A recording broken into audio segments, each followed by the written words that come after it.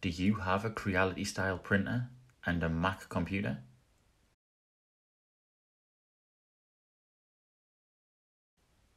Are you struggling to get the correct format on your SD cards? Then you're going to want to watch this video.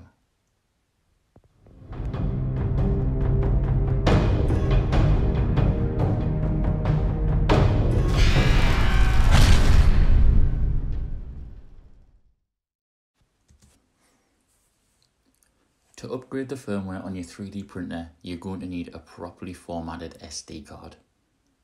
For those of you with Macs, unfortunately, it's not just as simple as heading into the disk utility and formatting the card, and I'm going to show you why. Here I am moving into my SD card. By clicking Erase, I decide how I'm going to format it.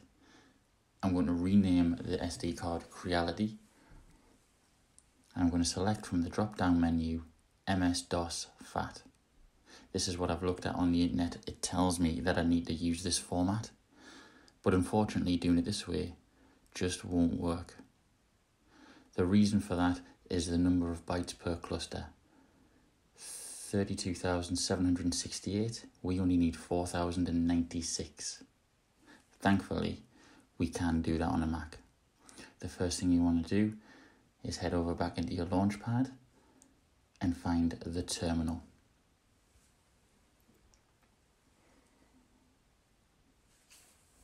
Once you're in the terminal, in the command line, you're going to want to write disk util list. Now be very careful of uppercase and lowercase and spaces. Once you've hit return, you're going to be looking for your identifier. It may be different to mine, so I'm going to write my identifier in red.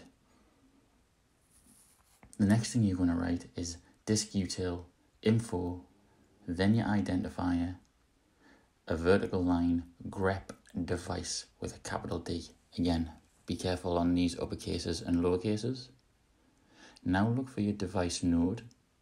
Again, it may be different to mine, so just be aware of that.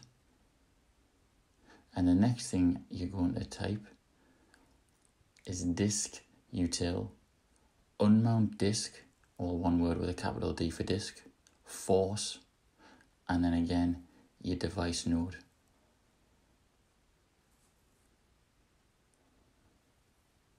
That'll unmount all of the volumes on that disk, so it's blank, it's ready to be reformatted how you want it.